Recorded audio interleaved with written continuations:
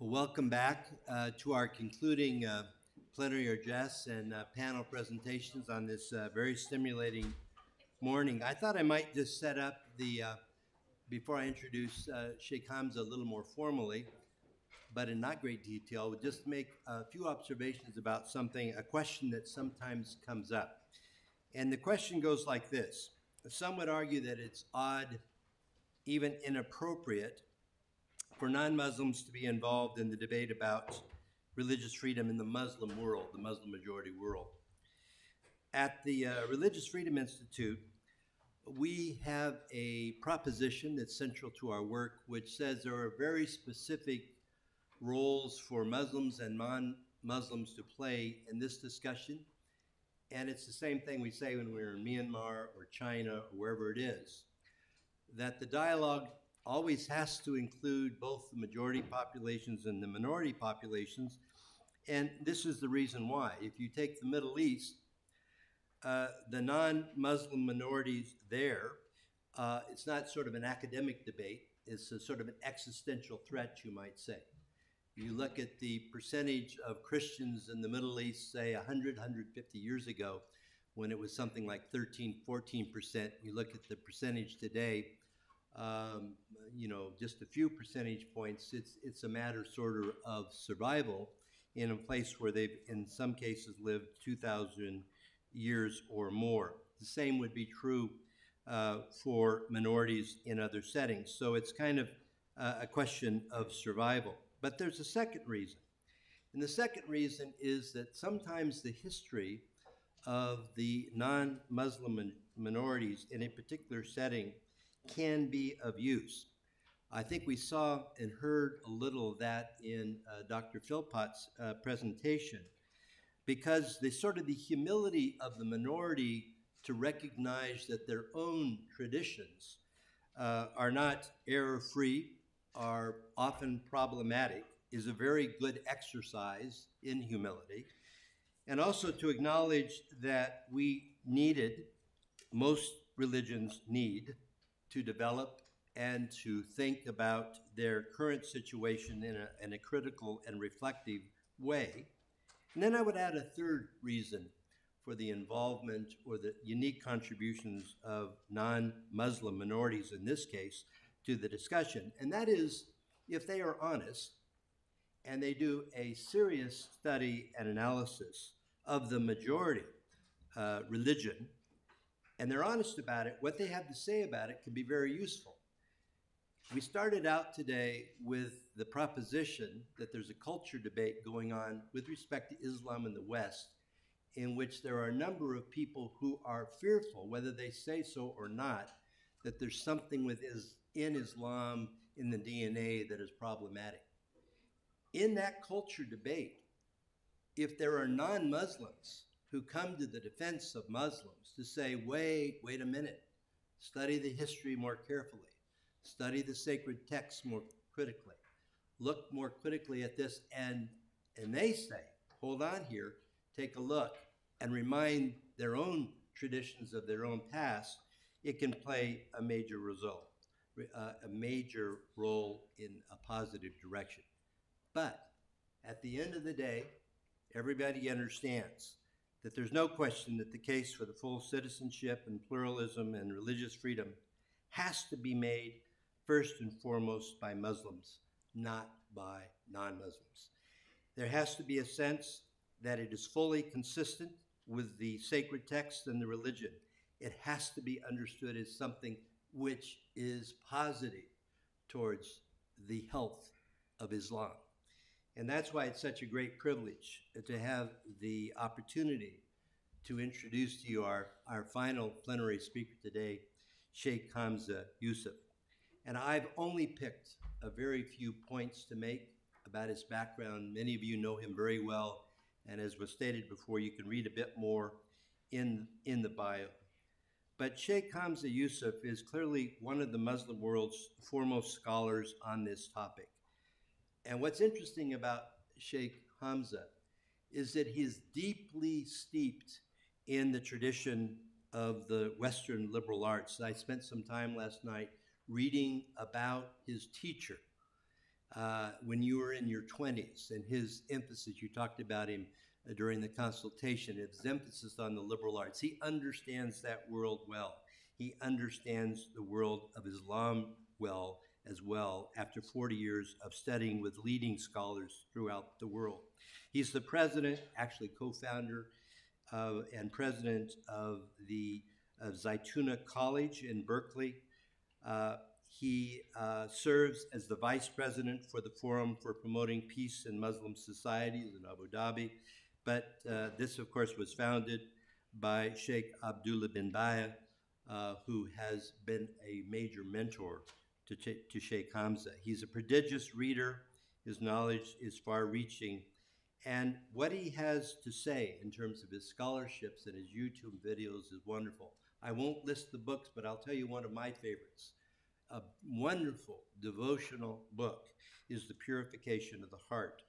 It's the kind of thing which makes you still believe that academics can reflect the piety that's the best part of our religions. The 2018 edition of the Muslim 500 ranks Shaykh Hamza Yusuf as one of the foremost authorities on Islam outside the Muslim world. Finally, Shaykh Hamza is a wonderful friend, a devoted father and husband. We're glad to have his wife, Liliana, here, and a member of the Board of Advisors of the Religious Freedom Institute, co-chair of the consultation. Shaykh Hamza.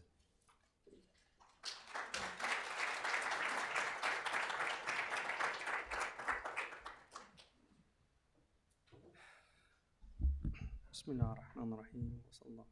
In the name of God, the most merciful, the most compassionate. Prayers and peace be upon our Prophet ﷺ and upon all the prophets. First of all, it's wonderful to be at this campus. We were so struck by just the physical beauty of the place. And so for any students that are here, I know this is a Christian college. I hope that you really show some gratitude every morning for the blessing of being in a place like this and afforded the leisure time to think about things that are important, and among them what we're talking about today, which is religious liberty. Everything that I wanted to say has pretty much already been said. I think Daniel did a really good job. So I'm tempted after 2 days of really exhausting conversation to just open it up to some discussion. But I'll say some remarks. I did prepare a paper, but I'm not going to read from it. I'm not a good reader from papers generally. But in the paper, what struck me at looking at this issue was, and I have a practice with the Quran, but I was once asked to write a paper on death in the Quran, which was very interesting because that's one of the reasons why I converted to Islam. My experience with near-death experience and then reading the Quran. But I was asked to write a paper on that, which I did not think would be that hard. You look in a concordance at maut in Arabic, and then you look at all the verses that have maut in it. But what I found in writing that paper, which took me several months, and was published, a truncated version of it was published in the Study Quran. It's an appendix in the Study Quran. What I found in writing that paper is that the entire Quran felt like a death meditation to me. And I really, since I've been reading it, since that time of doing that paper, it completely strikes me as a death meditation. You cannot find one page of the Quran that does not remind you of death. And the chapters that Muslims are encouraged to read every day are pure death meditations. Yasin, Waqia, and Mulk. If you actually read those, you will see that the theme of those 3 chapters is about death. And not in a morbid sense, but in a sense of the gift of life is a tenuous gift.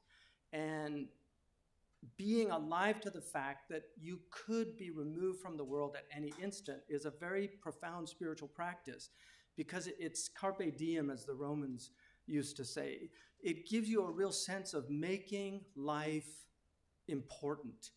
One of the things that strikes me about traditional photographs begin in the 1830s, but you will never see before the 20th century anybody smiling in a picture.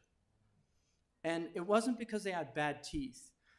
The reason I'm convinced that they did not smile is because they had some sense. First of all, it took a long time. They had to sit there, and the camera shutter speed was much slower than they are today. But I really am convinced, because the Native Americans, if you've ever seen Curtis's photographs of the Native Americans, you see the same phenomenon. You see the same phenomenon in the Muslim world. Why is that? Like everywhere around the world, they had the same. And if you look at the statues and portraits throughout human history, they never smile. The Mona Lisa has a very slight, I mean, there's a question, is it a smile or not? But I'm convinced that they really understood that something is going to be frozen in time, and I want to be remembered as a serious person. And that is not to say that humor is not important, but humor is the salt of life. It's the spice of life. It's not the main meal. And I think religion, if anything, it reminds us of the importance of life, that this is a momentous thing, that we are here, each one of us is a unique human being that has never existed before, that has an incredible genetic coding that is entirely unique. No other human being in human history has ever had the coding that you have. And you have a certain set of life experiences that no individual has ever had. And so you have this short time. Each of us has been given this short time on earth. It's in relation to the overall time, it's an incredibly short time. So what do we do while we're here? For the ancient people, what was most important was seeking the truth. This idea of seeking the truth and understanding. And these were the great philosophers of human history. And they tried to convey that to people. But in many cultures, people fall asleep. They go into a type of group think. And they don't want to wake up. And they really are bothered by gadflies. In fact, very often they kill gadflies because they wake them from their sleep. And sleep is very comfortable. To go on to automatic pilot, the default setting of the human being, it's just a very comfortable thing to do. And so the alarm clock is something a lot of people smash when it goes off, right? And put it on snooze. And this is the human condition. And so then you have another element, which is the complexity of living together. And the first great difficulty in that is the family. I once read a book by Fazl ar-Rahman that said that it was called The Themes of the Quran. And there wasn't any chapter on family. And I said, that can't be possible. Like, for a book that's sent to the world as a revelation to teach them how to be, it must have family as a theme. So I decided to read the Quran just from that perspective, and I realized there is a chapter entirely dedicated to the theme of the family. It's chapter 12.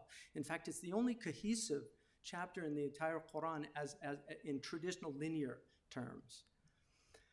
And it's about a dysfunctional family of prophets. And I kind of realized that, I mean, the brothers wanted to kill Joseph. And they ended up throwing him down a well. And at the end of the story, Joseph forgives his family.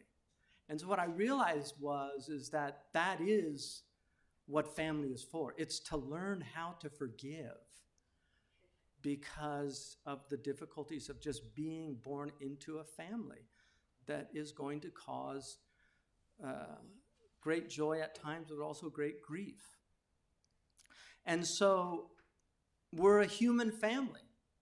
And just like you have the uncle that nobody wants over on the holidays, right? Because they just know it's going to be a problem. But he comes. It's like Robert Frost said, home is the place that when you go there, they have to let you in, right?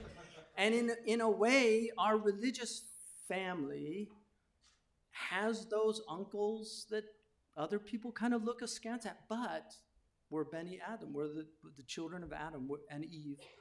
She was there too.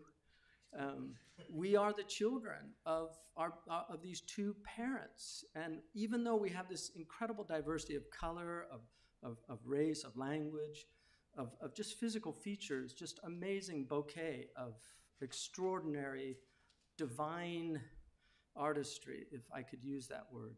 Some Muslim theologians would get a little upset with that, but. So my point is, this diversity of religions is part of the human diversity, just like you have a diverse family. If you've ever seen a litter of kittens, there's nothing more different than a litter of kittens. One of them's like clinging to the mother, another one's suckling, won't let go, another one's like fighting one of them. Somebody's trying to get out of the box. And this is the diversity that we find even in the most basic animals in the world. And so religious diversity is clearly part of the divine intention. And one of the aspects of a lot of cultures is this demand for homogeneity, this demand that everybody conform and everybody be similar, everybody look alike and talk alike. And it's not possible. And so this desire to be free, is a profound human desire. People do not want to be, they do not know, most people love chocolate, but if you try to shove it down their throats, they're just not going to respond in some kind of affectionate way. They're going to resist it. And this is why in the Islamic tradition, it's very clear that if you read the Quran, you will see this constant theme. Had we wanted, we would have made you all similar. Had we wanted, we would have made you all believe. Had we wanted, we would have made you one nation. There's several verses. And then there's all these verses where it says, for instance, Noah says to his people, can I compel you to believe something? أَنُلْزِمُكُمُوهَا وَأَنْتُمْ لَهَا كَارِهُونَ. Can I compel you to believe this and you don't like it? Right? In other words, I can't do that. The 1099 in Yunus, the verse that says, أَفَأَنْتَ تُكْرِهُ النَّاسَ حَتَّى يَكُونُوا مُؤْمِنِينَ. Do you think you can compel people to believe? And right before that, it says, had God wanted, he would have made you all of the same religion. If you look at the verse in the Quran, La ikraha fi din, there's no coercion in the religion. For people that know some Arabic grammar, that is nafil al-jins. It negates the genus of coercion, which means all forms of coercion. It negates the genus of coercion. The very hallmark of a civilized society is that we choose persuasion over violence. That is the hallmark. If violence is the default setting of a place, it is not a civilized place. But we're a violent species. And this is a big problem. And there's ways that this was dealt with in the past. One of the ways in the Japanese tradition, the Bushido tradition, was to actually take that martial spirit and refine it. This was called futuwa in the Arabic tradition. It was called knight errantry in the Christian tradition, of taking this sense, you know, this intense masculinity, what they now call toxic masculinity, which it very often can become, and refining into something virtuous, something noble, something that elevates people, where you defend children, you defend women. And people can say, we don't want your defense. Well, the Yazidi women did want your defense. Because when things break down, it's the women and the children that suffer more than any other group. And this occurs in wars, it occurs whenever violence strikes. Women do very well in highly civilized societies. But when it breaks down, something very different happens. So this is the way that civilizations tried to do this, was to try to create a spirit in the individual. Now, the other thing that we have, which is a tragic aspect of our nature, is this group think, where we fall into the Tutsis and the Hutsus, and where I see the other.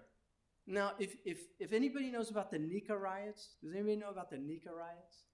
Right? The Nika riots were riots in Constantinople at the beginning of the 6th century under Justinian I. In the Roman tradition, right, they had these things called the demes. These were sports teams, and they had colors. So they had these chariot races, and they initially had 4 colors, but then the chariots were reduced down to 2, the blues and the greens. Not only did the chariot racers wear the color, all the fans in the stadium wore the color of their team. We're talking 6th century, right? The Nika riots occurred because the blues and the greens got into a fight. People were killed. Justinian had them arrested. They were punished to death. 2 of them escaped. They fled to a Christian church as refuge. They were surrounded and they wanted protection. The people there did not want them killed, the people on the same team.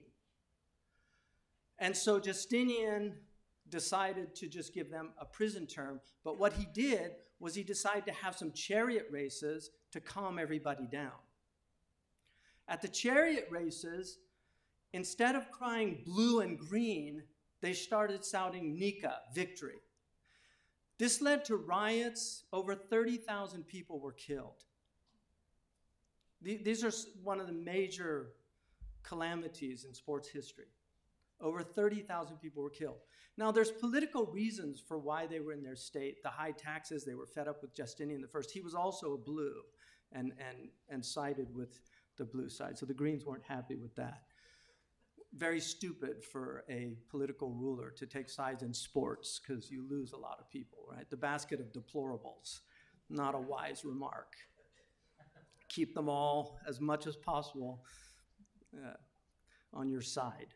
So we also have hooliganism, right? Football hooliganism. People, I once saw a billboard in London that said, if your religion is football, worship with Channel 4. Now, you can think that that's funny, but for some people in England and other places, religion and football are one and the same. Their team, that sports character, Beckham at the time, was the savior, right? Whoever it is now, you know, Salah, they chant in, where is it, Liverpool, you know, if he's a Muslim, we're Muslims. They'll even convert to Islam because if he keeps scoring goals, right? So we look at sports violence, and as an educated person that used to be, I played sports in high school. On moments of profound weakness, I will look to see how the San Francisco Giants are doing when baseball season is going on. But an educated person finds it really difficult to understand why there would be violence over a sports game. And that's exactly it, an educated person. But an uneducated person does not have that luxury because that is such an important aspect of their lives. It gives their lives meaning. They cover their walls in their room with their sports heroes. They know the stats. I learned statistics from my love of baseball in early, as a child. That's one of the benefits of baseball cards, is you actually start understanding statistics. So I did very well in my stats class. So religion becomes like a sport. You're on a team. And the uneducated people very often begin to treat the other team, instead of being gentlemen about this thing and gentle women, which is really the goal of a civilized society, is to make gentle the way of the world. This is what Akyol said, that the great Greek desire was to tame the bestial nature of man and make gentle the way of the world. What the Arabs call adib, right? The adib, which is very similar to the idea of a gentleman and a gentlewoman. And this is something that you will still see in people that maintain a type of understanding of just recognizing the right of others. The great Persian poet Hafiz said, if you realize that you were welcomed to a banquet by God, you were invited by God, but then that every single person that you see is also a guest to that same banquet, Hafiz says, how would you treat them, the guests of God? Knowing that every human being is here with an invitation from their Creator, if you're a believer in a Creator God. that's something that needs spiritual cultivation, and it should begin at the earliest stages. And it's something that, unfortunately, in many cultures, we lack that cultivation. And so we begin to see the other, whether it's racially or whether it's gender. For whatever reasons, we see them as other. I find it one of the great coincidences of language is that in the English language, we have other in brother, but in Arabic, you have brother in other. So in Arabic, to say other is akhar, but to say brother is akh. So the brother is embedded in other. And I think that's a better way to see it, to see the brother in other as opposed to seeing the other in brother. And I think that's what we need to get to. Now, about the Muslim world is a very complicated place, and even a monolithic statement like the Muslim world, I think, is really not very useful because it doesn't really mean a lot. A place like Guinea or a place like Mauritania is as different as Indonesia, as Ireland is to Albania or something. They're really different places with different cultures. In Saudi Arabia, women wear a very dark, it's black. I saw a very funny cartoon where it showed, a high school picture, and all the women were in black, and there are two women looking at it, both in black. You couldn't see any face, and she says, "MashaAllah, you haven't changed since high school."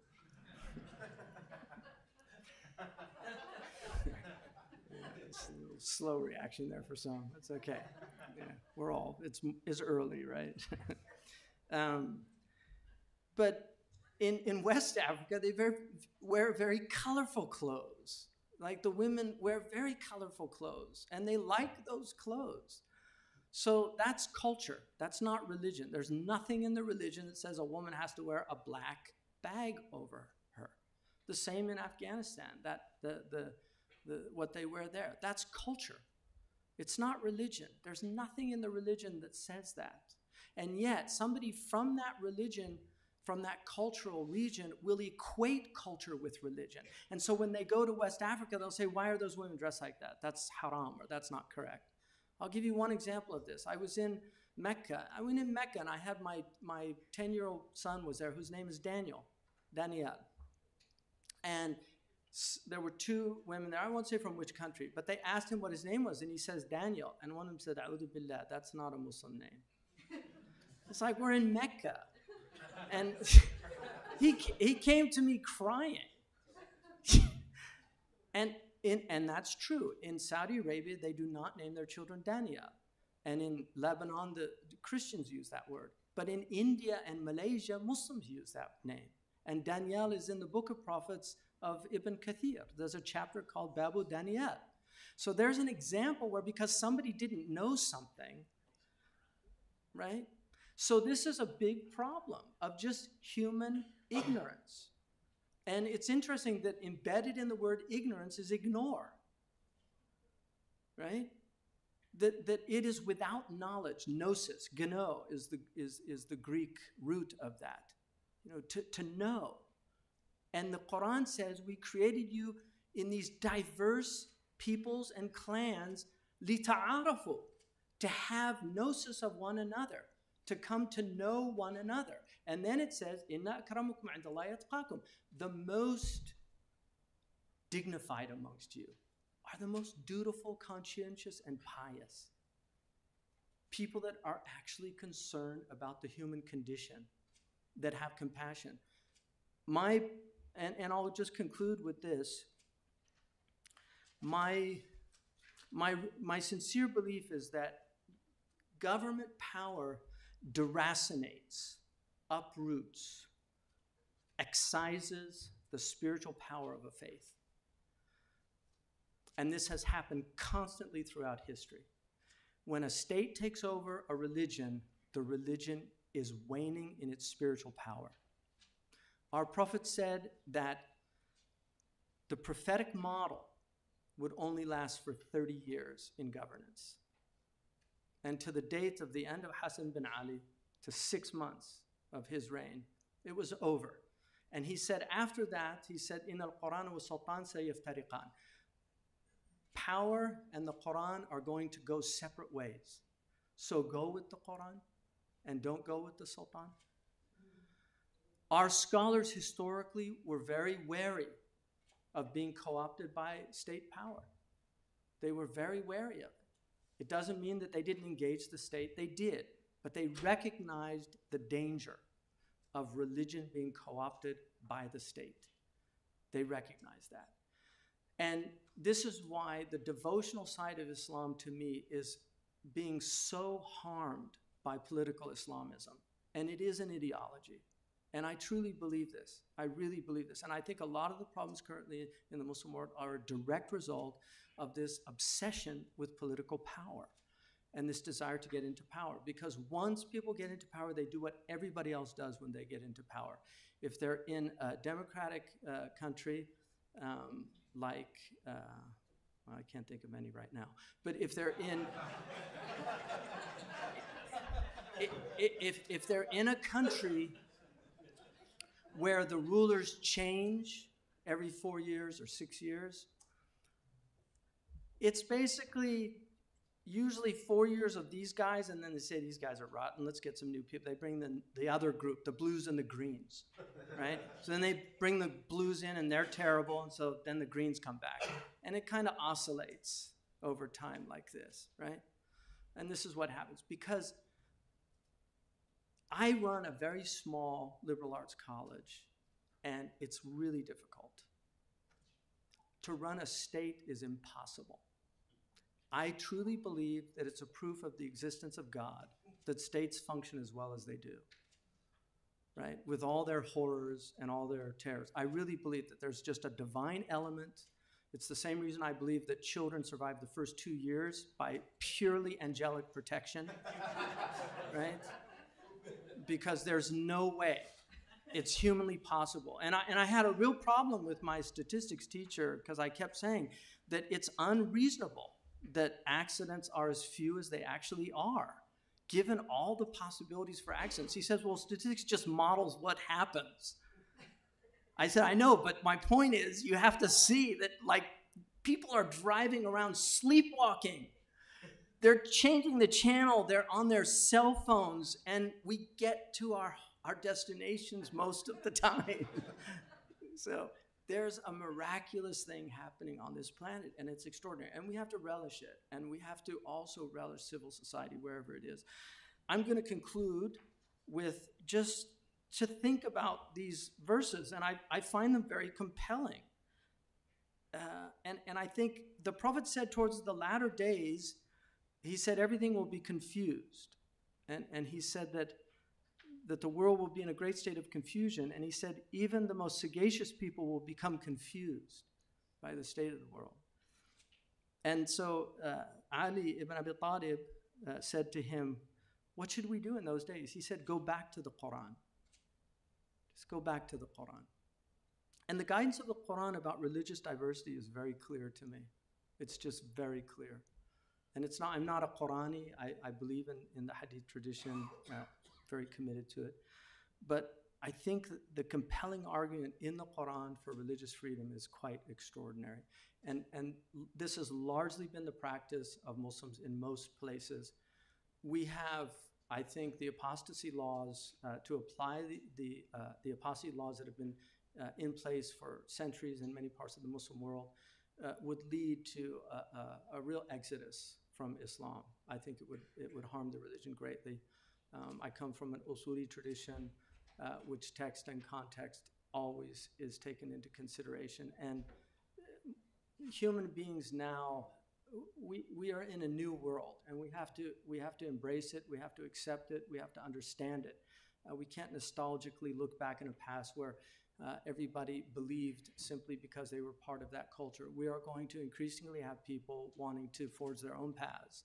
And that's a very difficult thing. But we're in California. I mean, we know what that means. It creates a very strange culture where everybody's very, very different from everybody else. And there's something very comforting about being in a society where people are ethnically similar, linguistically similar, and religiously similar. But that is not the world we're living in anymore. It's a very different world, and we have to accept differences and embrace them. And so I think the strongest verse in the entire Quran is La ikraha fid din. It negates the genus of coercion. There's no coercion in the religion. And then in the verse in 548, لِكُلٍّ جَعَلْنَا مِنْكُمْ شِرْعَةً وَمِنْهَاجًا. For each of you, we have given you a way, a shara, a sacred law, a sacred set of rituals, and a way to be in the world. And then it says that had God wanted, he would have made you all one group. وَلَكِنْ لِيَبْلُوَكُمْ. But this is a test. فَاسْتَبِقُوا الْخَيْرَاتِ. So vie with one another in virtue. Don't kill one another because you're different.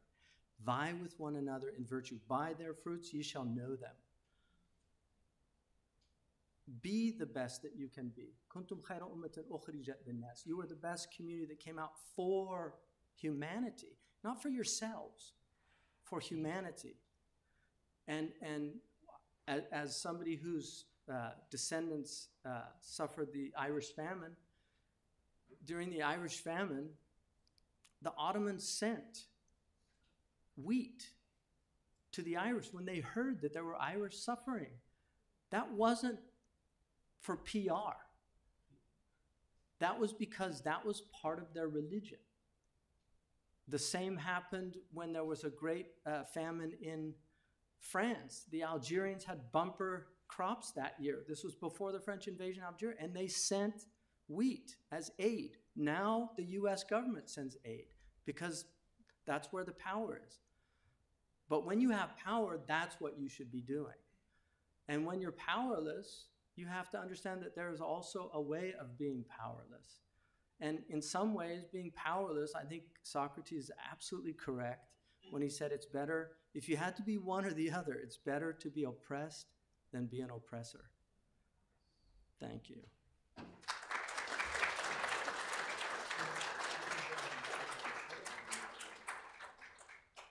If I could ask the other panelists to come forward, I'm just going to make two observations about what Hamza said. The first one is I was really struck, Shaykh Hamza, by your comment near the end, that the problem of the relationship between religion and the state, or religion and power, is absolutely central. But it's not just central to Islam. It is the issue that bedevils nearly every religious group. It's the one that for 2,000 years Christians have struggled the most with as well. When you read the history of Christianity, the big theme is how Christians came to have a very different sense of what their relationship should power out to be, and it changed over time. So it is the sort of the elephant in the room, is to figure out what to do about that. The second thing that comes to mind after that remarkable presentation is I know that Shaykh Hamza's, one of his favorite writers is an English writer by the name of G.K. Chesterton. And G.K. Chesterton was a novelist. He wrote Father Brown novels, and he wrote a lot of apologetics, and he wrote a lot of social commentary, very prolific, brilliant genius. When he died in 1936, I don't remember which newspaper it was in, but there was an obituary about G.K. Chesterton, in which one of his editors said about G.K. Chesterton, Chesterton had the capacity to take any topic that he touched and hang all heaven and eternity on it, or something like that. That reminds me of what we just witnessed with Shaykh Hamza. We get used to talking in abstractions and arguments, etc. But we don't talk about beauty or literature. We don't make our truths reflected through all the many aspects of civilization. And it's a truly wonderful thing to behold. So we have 3 respondents, and since you've got the bios, I'm going to be very brief, because once the 3 of you have spoken, I'm going to ask that you perhaps speak for 6 or 8 minutes each, and then if Shaykh Hamza would like to respond or add anything, he may, but I'd like to give an opportunity if I can, for some of you in the audience to make comments or raise questions, and we need to stop by about 12. So just a few words about our three fine respondents or panelists first. Mustafa Akyol is a Turkish journalist, a senior fellow at the Cato Institute. Often you'll see his writings in the New York Times and other publications. He's written a remarkable book called Islam Without Extremes, A Muslim Case for Liberty, a book that has been banned in certain parts of the world, but it's a very important book.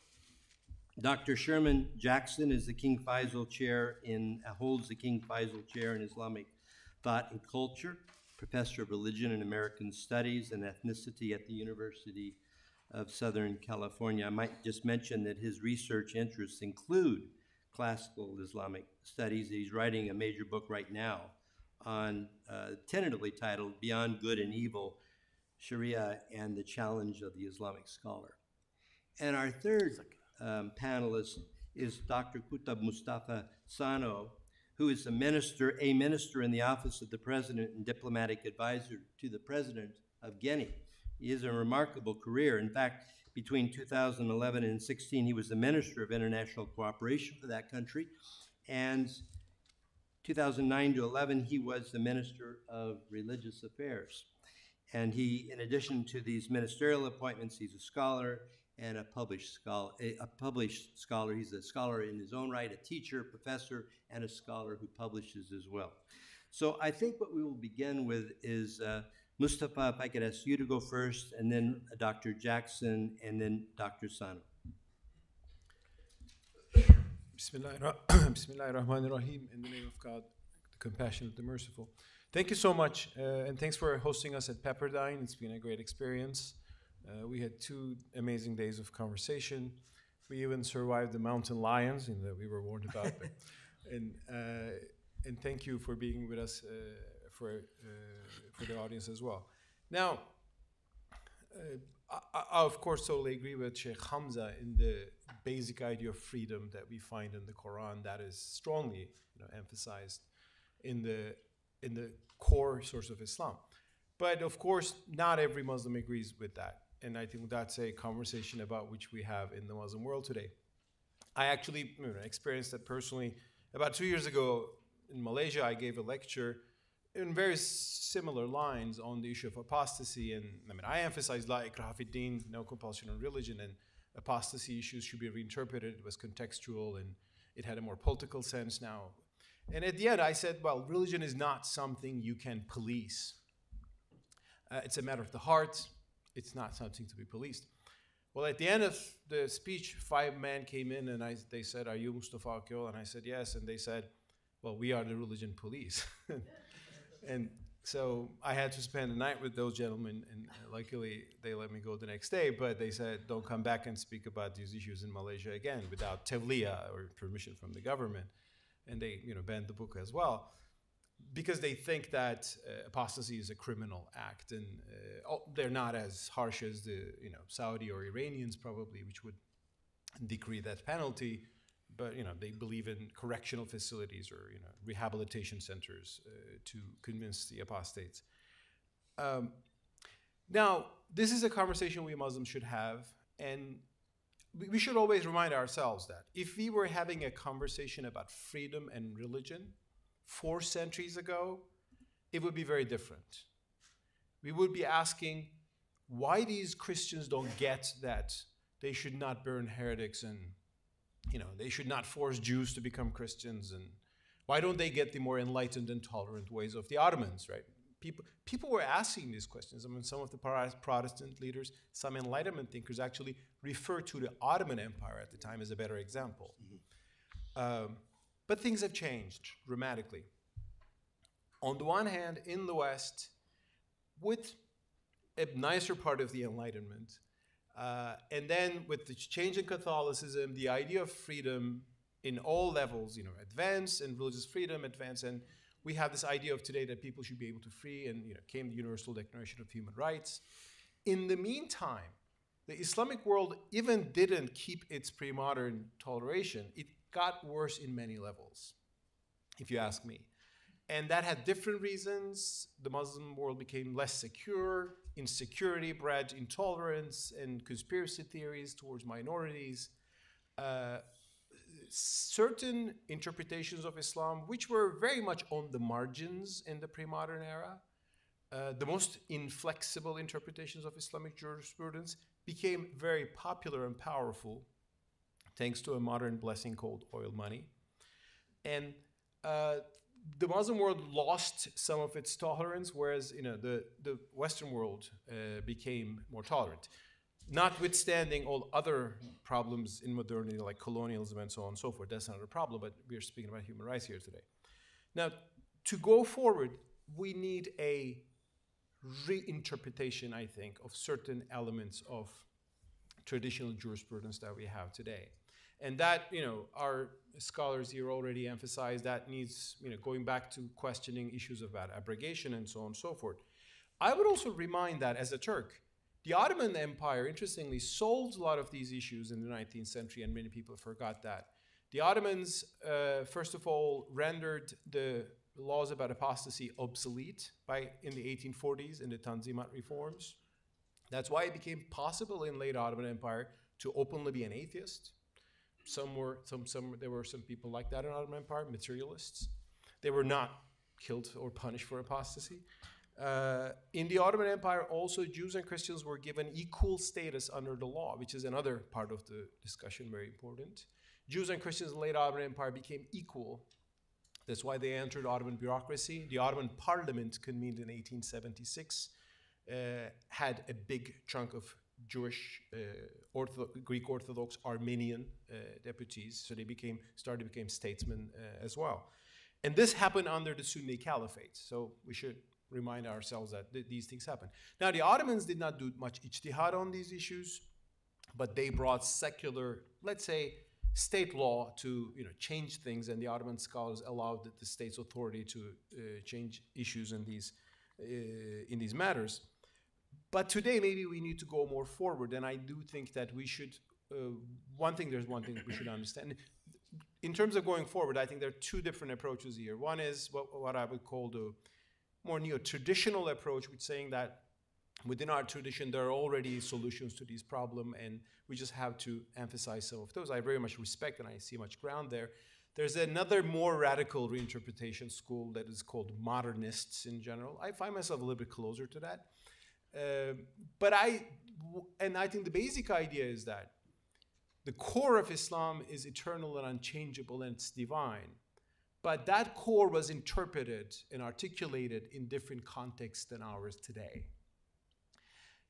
That was a context in which equality of all humans, that idea didn't exist.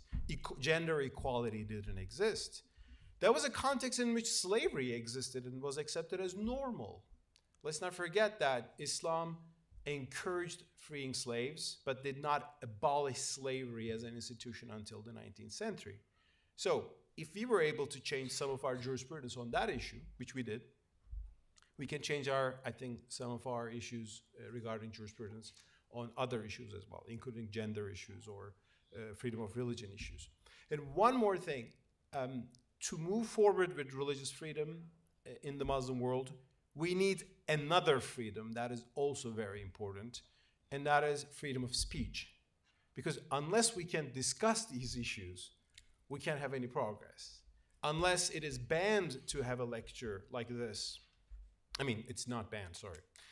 Unless you can't have a lecture like this in all parts of the Muslim world, you can't go forward. And I think we are at a time that Christians rethought their theology, Catholics rethought their theology. Every tradition has gone through this. I think we are at that time. One mistake would be to think that these are just Western ideas that are coming to corrupt us. There are some Western things that might be corrupting us, that's different, but I think ideas of human rights and freedom are universal ideas which are rooted in our very sacred source in the Quran and in the tradition. We just have to cultivate them more. Thank you.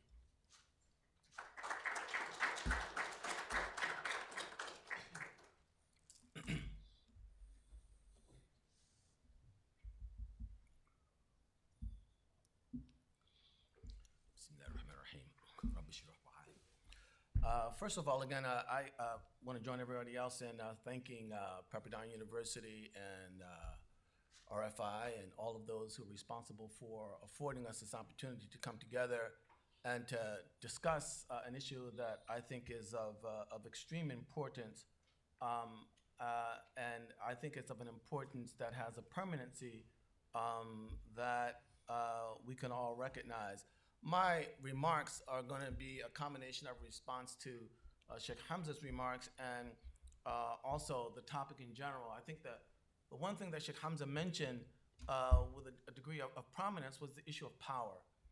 And I think that power is a problem for religion.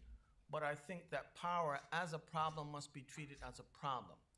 And as a problem, that means it is something for which we have to find a solution. It is not something from which we can necessarily flee.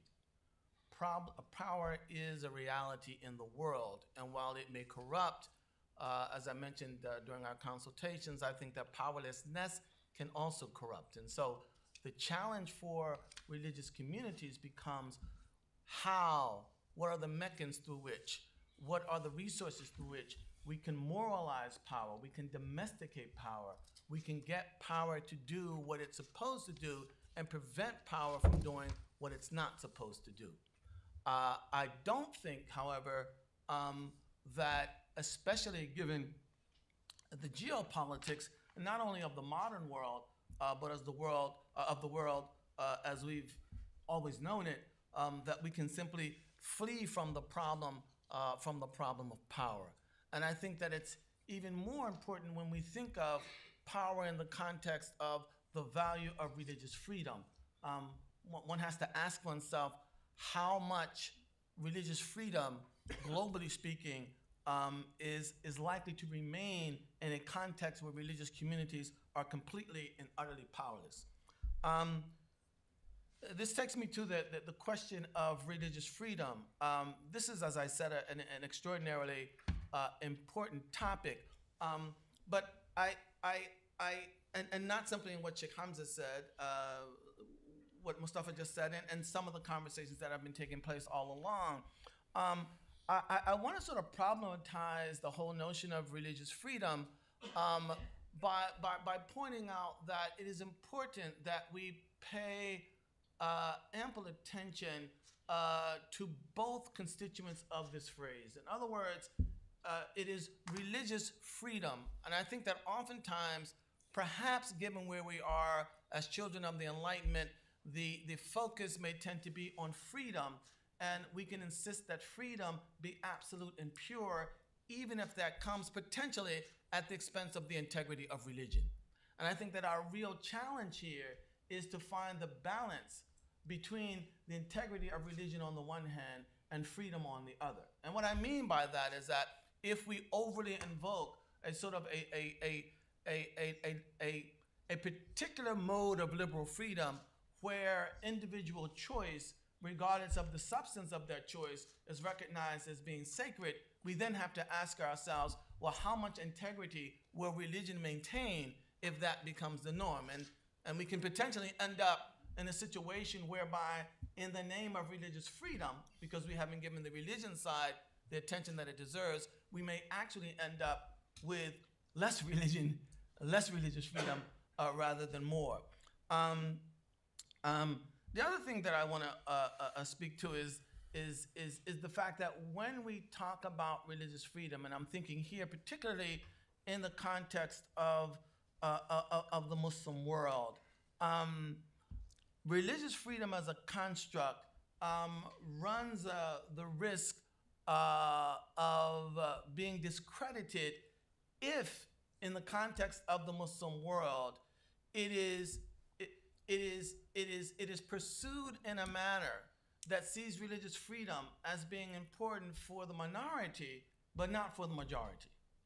In other words, we can focus on the kinds of deprivations that minorities suffer in a particular context and ignore the deprivations of the majority. This is bound to breed a certain amount of resentment toward the very concept of religious freedom. And so I think we have to be very, very careful about talking about religious freedom, pursuing religious freedom, even defining religious freedom in a way that is insufficiently attentive to the plight, as it were, of the majority as well as the minority. And this takes me to one other point that I want to make. I am not at all, not even a little tiny bit, insensitive or unalive to the importance of religious freedom for religious minorities, especially given the fact that I happen to be a religious minority in my own society. So I'm very aware of the importance of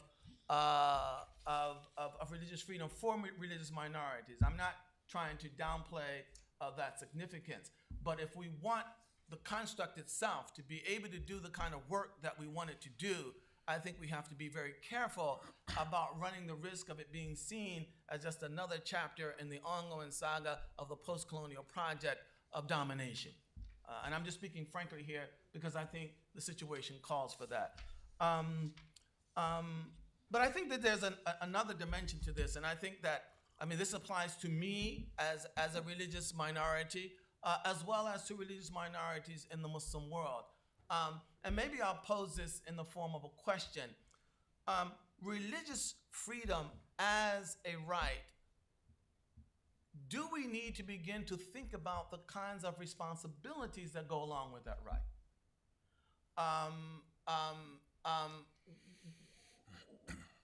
Where I am in the context, let's say, of America, for example, what responsibility, does the right to religious freedom give me the right to conduct myself in very anti-societal ways in the name of religious freedom? Right? And I think the same should apply when we think about religious freedom in the Muslim world. And so when we're talking about members of society enjoying religious freedom, is that religious freedom seen as coming at the expense of whatever common commitments we have to the common good or society, or does religious freedom function as a basis upon which we can opt out of those obligations to society at large? I think this is a very important point, because ultimately, again, if religious freedom is taken as an excuse for opting out, it will ultimately, the situation will ultimately become one where minorities suffer because the whole concept of religious freedom gets a bad name. I'm looking at my stopwatch. I'm doing okay? Okay. Oh my God. Thank you. I had two more points. I don't know. It's a miracle. See there? Yeah. Make your point. Okay. The two last points that I want to make is, again, looking at the importance of maintaining not only the integrity of freedom, but the integrity of religion. I think that when religious communities come together to negotiate this issue, we have to recognize that we cannot sustain the integrity of religion. And Shaykh Hamza did mention the concept of diversity. Diversity of religion itself implies that each religion has its own identity, which itself implies a category of exclusion. In other words, I'm a Muslim, that means there is such a thing as non-Muslims. If I'm a Christian, that means there is such a thing as non-Christians. And I think that sometimes I think it's a matter of just being overwhelmed by the situation. I think we take the sort of lazy way out, and we think that by banishing all categories of exclusion, we all come together as one, and that's our religious freedom. I think that's a very dangerous approach, and I think that we have to be very careful because that, again, it breeds the resentment, especially on the part of majorities. And if we take this sort of in racial terms, we can see something about what's happened in America over the last number of years, where majorities become resentful of the manner in which minorities are enjoying, or perceived to be so, certain privileges, etc. So I think that allowing religious communities to sustain their identity as religious communities, and learning as people who are interested and committed to religious freedom, learning how to engage those categories of exclusion without seeing them as categories of oppression or as means to oppression. I think this is really, really important. And then the last point that I want to make is I think that given the enormity of this issue, I would invite us to think transgenerationally, to think in terms of not whether we can come up with the silver bullet right now, but in terms of whether we can lay some foundations that may empower subsequent generations to finally find that formula that enables us to do what we need to do. I think that overly rash solutions may be worse than no solutions at all, because I think that they can end up being a medicine that's actually worse than the disease. So I'm not unalive to the urgency of the matter, but I think in terms of getting it right, we need to be a bit more patient in taking all of the challenges that define the problem and try to come up with something that actually gives us the possibility of coming into a new kind of world order for which this is the norm. Thank you. Dr. Sano. Thank you very much. Bismillah ar-Rahman ar-Rahim. Thank you very much. Let me take it as an opportunity to thank RFI for inviting me to take part of this. And I'm quite happy to be in this campus. Originally, speaking before getting into politics, I'm an academic. I think my presence over here is to show some of these differences once an academic is getting into politics and what the academy could do for politics to make politics more moralized, as Shaykh Hamza did state in his speech. I would like also to thank Shaykh Hamza. I think he has done almost the job that we could be talking about this pluralism, equal citizenship, and religious freedom.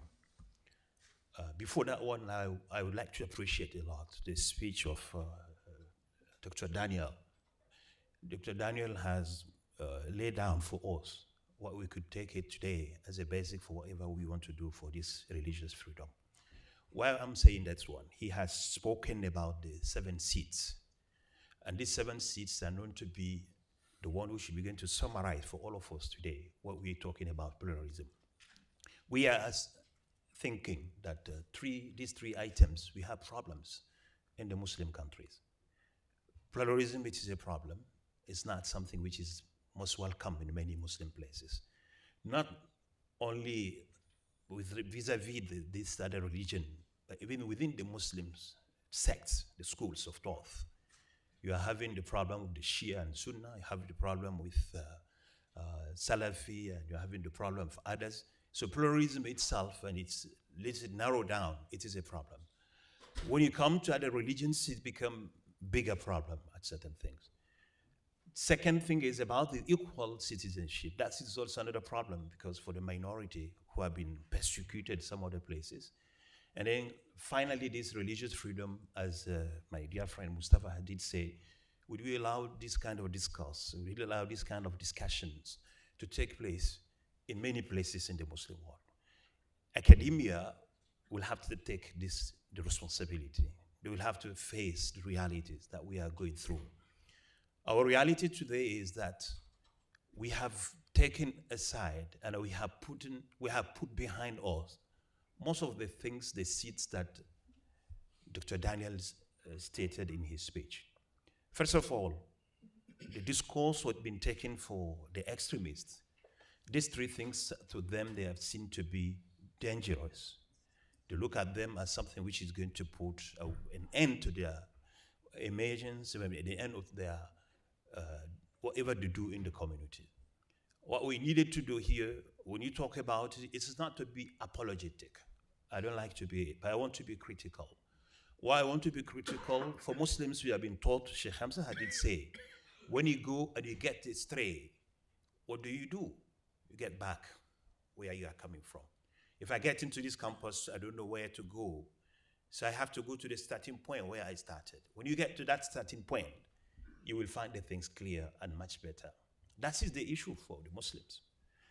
Are we really today telling that most of those people have taken the weapons, they have been going against communities, they have been persecuting the community, the minorities, they have been going against even their own society, they have gone straight. So what is needed, that's the one Daniel mentioned it here. They will take all the things, the religion itself has been hijacked. The religion which is looking at the blood, at the humanity as the same family. But in that family, you have differences. And the differences is the basic, it is the principle, what Islam wanted it to be. Because Allah, God, if He wanted us to be all, why He created us into male and female. I have created you from male and female. The starting point, when you do male and female, then it's plural. So plural meaning to say not only that one, you go into tribes, into nations and tribes. So rejecting this from the beginning is rejecting the religion itself. That's why here, you should not be going to say, oh, you know, Muslims practices a thing. You know, the Prophet Muhammad Sallallahu Alaihi Wasallam has been for us as a model. It's a role model for the Muslims. Whatever you do in your life, you'll say, let me see it. Is it in line with the Prophet's way of doing the things? You could see there was no more somebody who has established and reiterated and confirmed this religious freedom than the Prophet Muhammad. I have spoken I said it in my presentation during these days. If you get to the Charter of the Medina, what they call the Constitution of Medina, you will find it, practically speaking, theoretically speaking, the religious freedom was granted to everybody. The equality in citizenship was also granted for everybody. There was no second class, as we talk it, the second class of the society, citizenship. That why here you get it. The Prophet as a model. How was his relationship with the Jewish community or the Christians? He will take it as a model. He himself, he got married to a Jewish lady. One of the wives of the Prophet Muhammad Sallallahu Alaihi Wasallam, they call her Safiya, the most one, they call it the most beautiful among the wives. And she was the daughter of the chief tribe of Banu Qurayza. And he got married with them. So today, to tell you how he has been so much towards this kind of pluralism, towards this kind of pluralism, acceptance of others. But if Muslims come today and somebody do something else and they put it in the name of Islam, we should not be going to blame Islam. But it is a criminal or sometimes somebody who might have some psychological problem, he would just like to justify it. That's why I would go to say that you have 3 items in your life that have been always hijacked by the weak people, by the criminals. These 3 things, first of all, the 3 things is religion. If you want to justify a crime, sometimes you put it in the name of religion. The religious will just forgive you. Sometimes it's not the religion, you take the race. If you want to just marginalize and say something, you put it in the name of the race, and then people will just say, yes, it's because of this. Sometimes it could be in the name of the ethnicity. It is because of these things have been persecuted, and that's what that one said. So therefore, I think when you go back to these seats, especially the 2 or the first 3, you will find it, what the practices which are going around today, most of these practices, how could it be more free religious, the discourse religious freedom would not be in the time of Prophet, allowing when people, Muslims were going for any bottle at that time, they were forbidden to destroy the churches. They were forbidden to get touched, anybody would get into his church or his church. They were told the message, you must not destroy. You will have to keep these things and that things. In addition to that one, we say, you need to practice the Prophet, the community of Medina. When you talk about Ummah for Muslims today, they just say Muslims. It's not only Muslims. Because Muslims and those people are living. It is the citizens, we do call them. We have taken out, because the Jews in Medina, they were part of the Ummah of Medina. And then the community of Medina was part of it. But we have taken it out, and then we have decided to say, this is Islam, to justify some of our crimes, some of the things we do against these things. I would like to say here, to end up to say, I'm not just to justify, to say, you know, you get the verses in the Quran, you may like it or may not like it. You have a lot of, it is about 6,650 verses. Out of 6,650 verses, they were revealed to prophets for 23 years he has to go through. So sometimes people just are very selective. You take one and here, and then you put it, this is Islam. But you look, the practice of prophets, his role model will be there to guide us to say, yeah, what you are saying. You talk about abrogation, or because it is one of the way to get away, to be away from the practice of Prophet Sallallahu Alaihi Wasallam. What Prophet didn't do within the 23 years of his prophecy, why you would like it to be done after him? And then you will be able to put it in the name of the Prophet himself. Why he did not decide and wanted from the beginning to have two citizens in the Medina. He just, they are equal. He was, even one of the statements in Medina stated was saying, no Jew should be projected wrongly treated because he's a Jew. Or no, because the relationship between the Muslims and these tribes were such very, very tiny. They were having the same feeling, they're having the same problem. So I would just end up to say to that thinks it was something right. We need to continue to discuss it. It might not be easy for those people who have been going against it, but you keep talking about it as an academia, and there will be time the decision makers or whoever will be, the people will get it to clear. You must differentiate. Anything is violence, anything is discrimination, anything is going against these principles, do not put it in the name of Islam, or do not put it in the name of even your nation to the tribe. Just put it because I might be going through some psychological problem, so I need to be treated directly. So that's going to be help us to be that the religious freedom must be like it. I presented a paper in Abu Sharjah about religious freedom. There was a whole of people there. How could you talk about this? I say yes. Is it forbidden to talk about it? Is it forbidden in Islam to say that's it, that you want to force me? And the issue of the belief, it is something has to do with my humanity. The most basic right of a human being is the freedom of belief. This is to define, if you want to deny him from this, that's the things you could deny him, the most things you could deny a human being from that one. So that's what Islam was saying. La ikraha. Do not do and tell me it's been abrogated or it's not been abrogated. You cannot abrogate it because Prophet did not do it. You couldn't do it in the name of Prophet. If you do it on your own name, you could do it. So at that one, he was saying, how could you just be saying, would you allow the Muslims to do this to be equal? He said, yes, Prophet equally, he treated everybody equally. You want to do it better than Prophet, or you want to do it like Prophet did it? No, because these things, they have told the jizya. I told him, what do you talk about the jizya? Or we talk with dhimma. Some of the terms were created by later. At the time of Prophet, there wasn't dhimmiyin. There was citizens of Medina. Even Umar ibn al-Khattab, for the history, I finish with that one, they created, what do you call it, jizya. It is in the Quran, but in any different context. And then one of the Christians come to see him. I hate this term. He called me to pay jizya. Because Muslims, they have to pay zakat. And jizya is just the tax. So Omar told him, what would you like it to be called? He said, just call it sadaqah. From now onwards, nobody should call it jizya. We call it all sadaqah. Sadaqah, it is a contribution that every single citizen should do in order to defend the state in case of any attack. So he changed it because taking into account the feeling of others, the feeling of these things is not being stated, you must be in jizya. And then he changed it.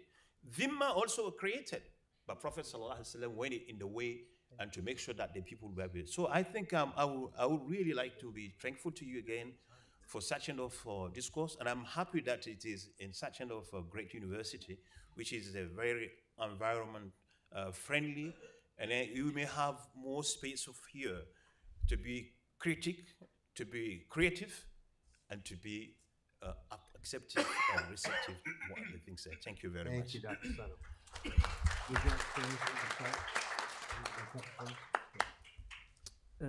First of all, thank all of you for your remarks. This is probably in the history of Islam, I would argue this is probably the darkest period that the community's gone through. I think that it's worse than the Mongol period because at those times the religion was not being blamed for anything. But I think people will look back at this period and wonder what happened. There's going to be a lot of interest in, historians look back and they try to to figure out what happened. But the great tragedy of this time is this immense migration of these extraordinary communities that have been in the Muslim world for centuries and actually preceded the Muslims. They were there before the Muslims. The Coptic Church in Egypt, these great Christian churches in Iraq, Lebanon, they're there. In Syria, I mean, these are really ancient Christian communities. There's still villages in Syria that were speaking Syriac, and linguists have gone to these places because they're so fascinated at the preservation of an ancient language like that. So Sheikh Abdullah bin Bayya was so distraught about what was happening that he convened, and it actually took 3 years. He began in Nouakchott, and then we went to Tunisia, and then we went to Morocco. And it culminated with what was called the Marrakesh Declaration. And just as Dr. Sano was saying, the Covenant of Medina was never abrogated. It did collapse because of political failure in the region.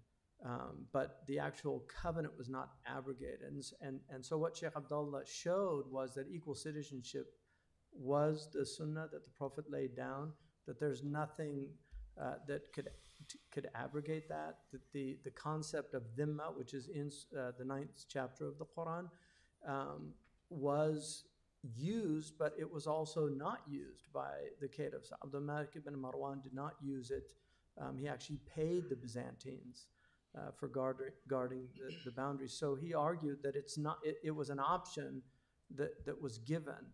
And if you look at Imam al-Qarafi's Furuq, one of the things that he says is that the purpose of the dhimma was to encourage conversion. So it was a type of soft coercion. It was the idea that, hopefully that these people would want to. And that comes from this idea that Muslims actually believe that their religion's true. Christians believe their religion is true. Buddhists believe that their religion is true. The 3 great proselytizing faiths on the planet have been Christianity, Islam, and Buddhism. And they want to share it with others. I just received, we're going to publish it in the journal Renovatio, but I just received a paper by Reuben Firestone, who's a rabbi here in Southern California, a paper on why Jews don't proselytize, right? And it was a very interesting paper. I mean, I've actually read about that because I was interested in it too. And part of the reason is that it's a lot harder to be a Jew than it is to be a Noahide. And so if you just teach people the 7 Noahidic laws, they're fine. There's no problem. So instead of following 613 laws, you just follow 7 and you're okay. So it's kind of a favor. That's why the rabbi has to refuse 7 times somebody who's seeking to convert to Judaism, because it's hard to be one of the chosen people.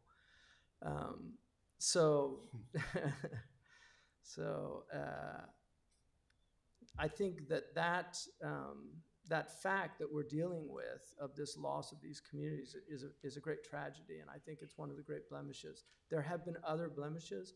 Overall, the pre-modern history of Islam is certainly one of the best in the world. I think that's arguable in many places. The way that they did allow for religious diversity, but again, it was second-class citizenship, and by modern standards, it wasn't. And I think Dr.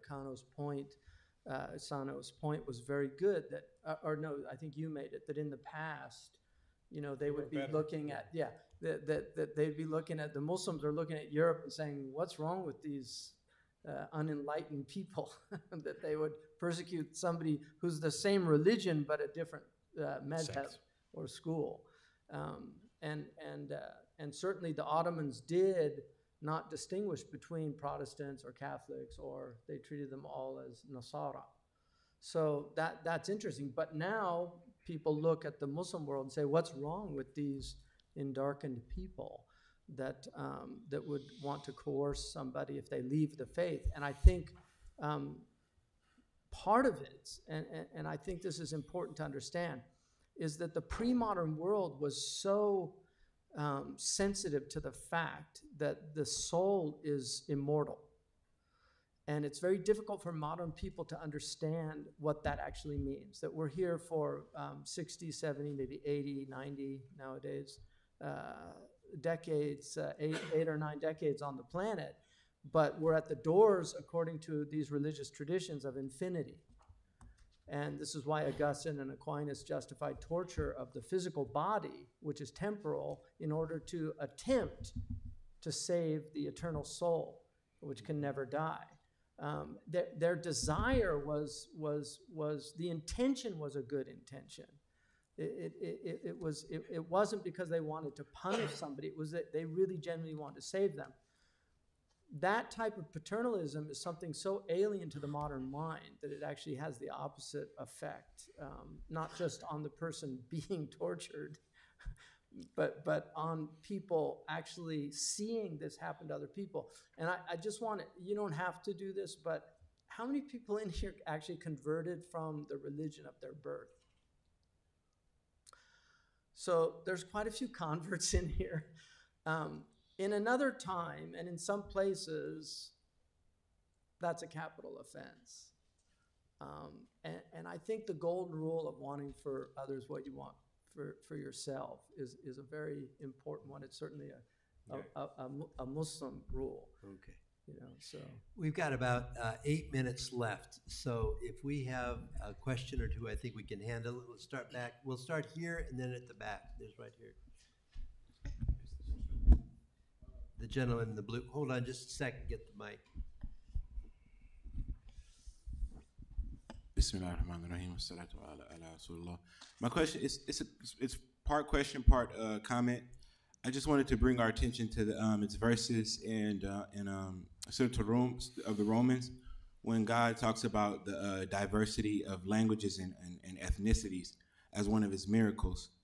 And then the second is when he talks about, had not God defended one people by means of another, monasteries, synagogues, churches, and masjids would have been demolished. And I think that points to the intention of us living together, you know, in plurality. The second question is just, I guess we just need to, people just need to learn and we just need to read, I guess, because that's the first commandment in our religion is to read. I guess we're not conversing and we just don't know, right? Possibly. Right behind you, I think. Yeah.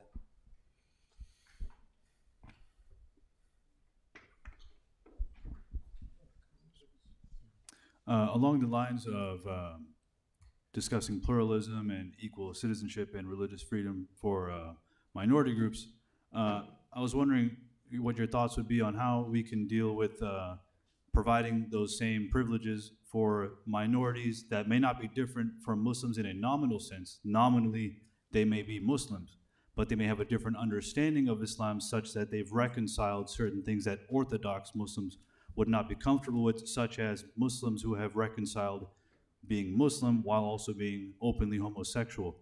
On an individual level, we may be opposed to such practices, but on a societal level, how do we deal with that in a healthy way to achieve pluralism and religious freedom in that sense?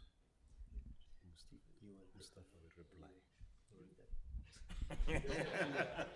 yeah. While the mic's coming on over here, I'll let Shaykh Hamza say something on that.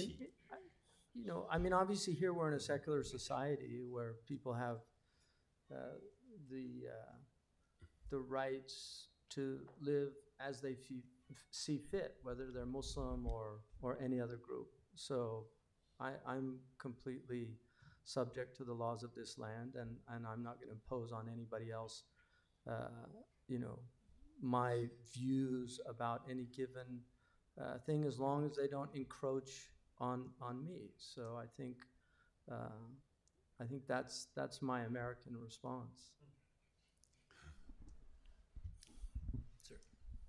Assalamu alaikum. I just had a comment about the question that, or discussion that happened about the theological framework, whether it's conducive to freedom.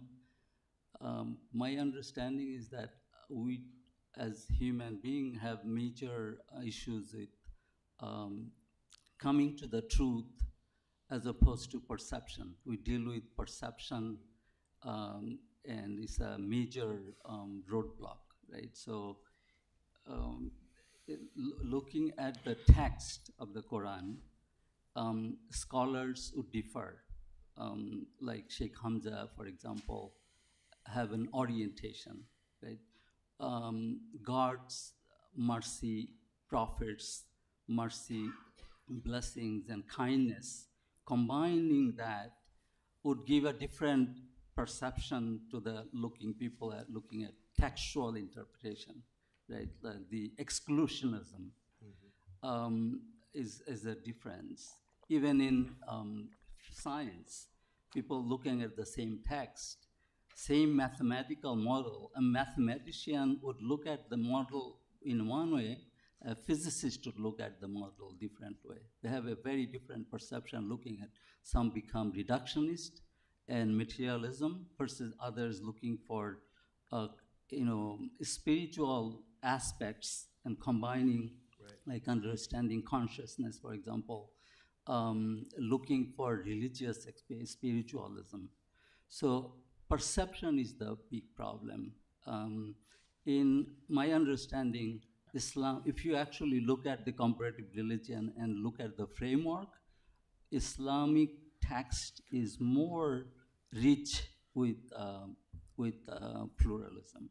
The number of ayahs, like Rafitin and many, the Ta'arafu, the Shaykh Hamza alluded to.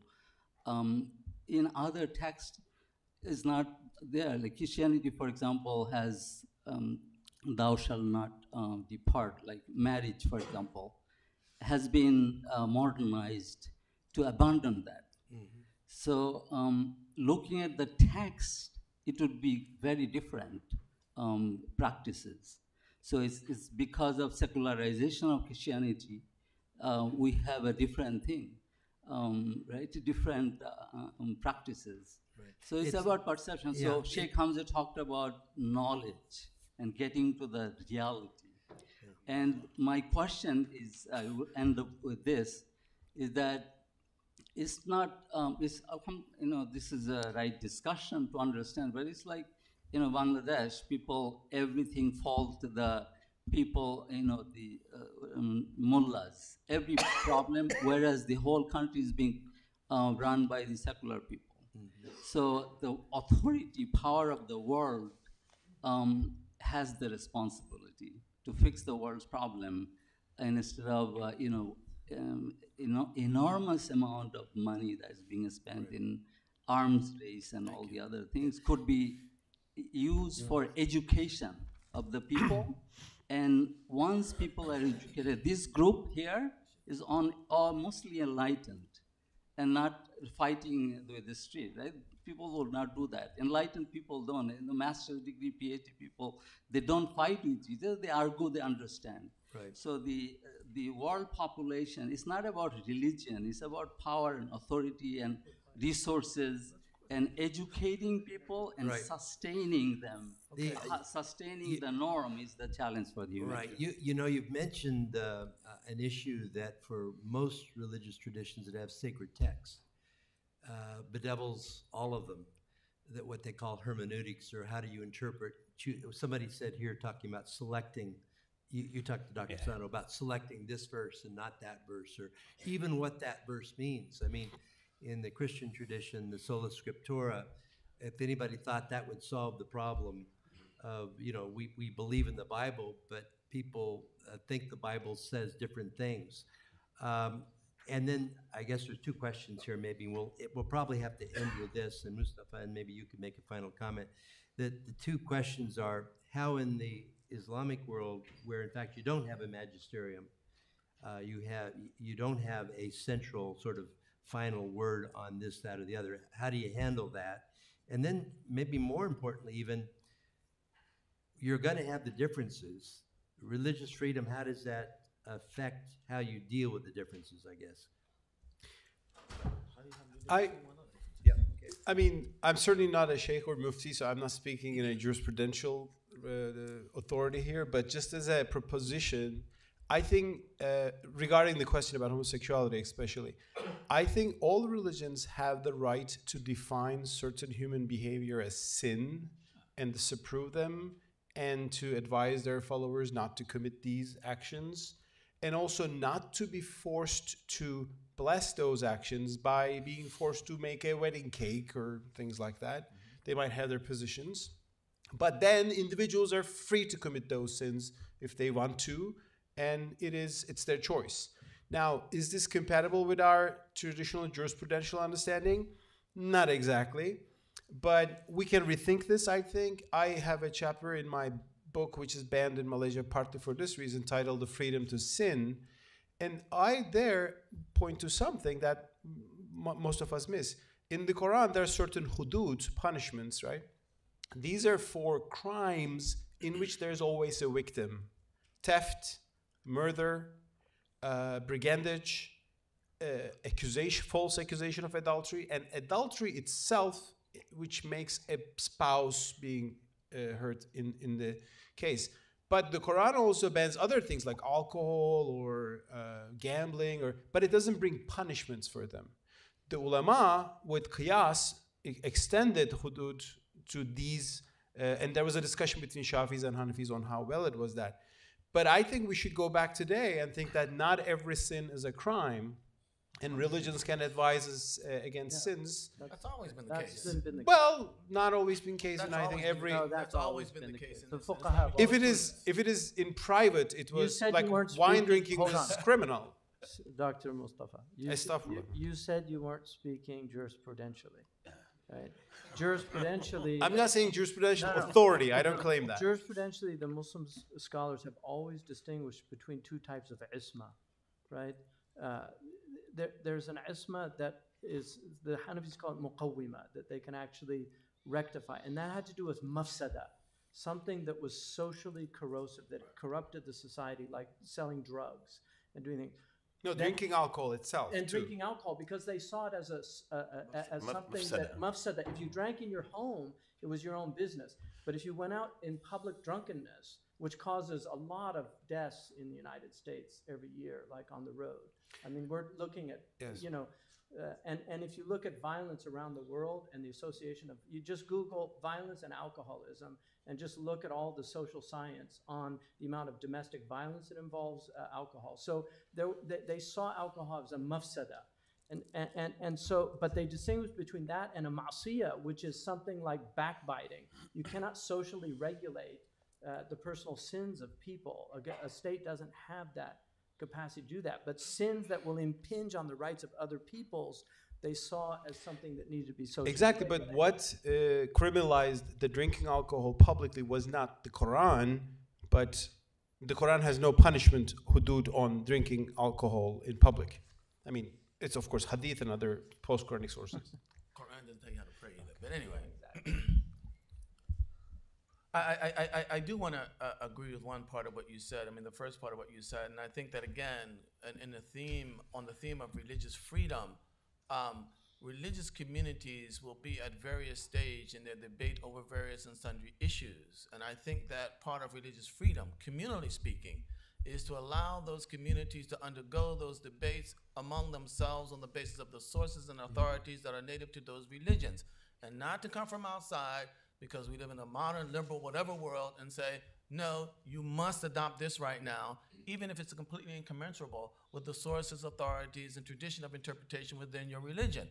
And, you know, all of us, I mean, Shaykh Hamza, you know, talked about living in families. It's not always, you know. And also, if a religion adopts the zeitgeist, when the zeitgeist's over, it doesn't have any followers. Zeitgeist doesn't last very long. With that, I think it's a good note to end on. Let me just. You want to say? Yeah. Okay, go ahead. Thank you very much. I think one of the issues which is very important for Muslims or for the humanity at large, that is the level of the knowledge of individuals. Islamically speaking or intellectually speaking, we are not allowed to give fatwa or to give this sum of verdict if you are not qualified for it. because it is equal to medicine. Is every human being allowed to give? If I go to see, meet my friend Farouk, I tell you know, I got headache here, and they will say, just go and take this and that one. But take this one, going to be, for me, something which is going to kill me. The same thing for religious items. When you come, why we are having extremism, when we are having the extremists, we have terrorism and all, because you just take it, something like that. Somebody come to say this, and then he or she will take it, and you go and blow up everything. But he will have it. In America, you have the learned people like Shaykh Hamza, and you have got over here. The young people need to refer to. It's true, we are not going to tell the people everybody is free. No, but you have to go. If I go to the college, the faculty over here, I will not be going to exercise to be a lawyer in this society without going through the process. The process, I have to be here, and I have to study for how many years, and I have to pass all my courses, and I got the license from the, you're not asking the people to get the license, to allow every human being to say. That is this kind of disorder, this kind of indiscipline, you may call it, had created such, everybody is taking himself. As one have spoken about the reading, it's not, we just you read before you pray. And the reading, Prophet spent 10 years almost in Medina, in Mecca. There was no prayer. When you get these things before, prayer was not obligatory for upon Muslims. When he moved to Medina, the prayer, people started praying over there. Why he did spend all these 10 years? Because he wanted people to get educated. I do believe all the things will go through if we have people who are qualified, educated, and they do understand the things there. Because if you don't know, we are enemy for something that we ignore.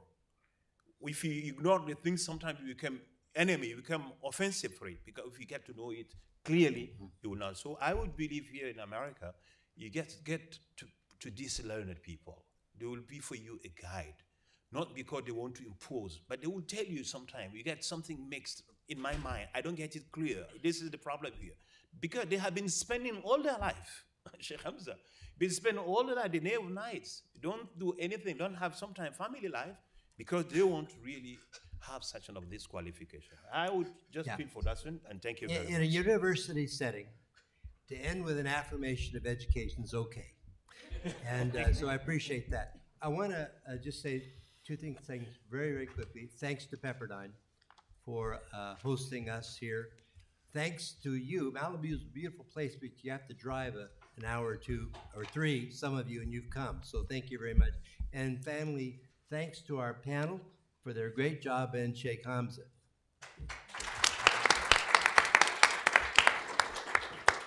One final point, the participants in the consultation, there's a special dinner set, lunch set aside for you in the cafeteria to the right in the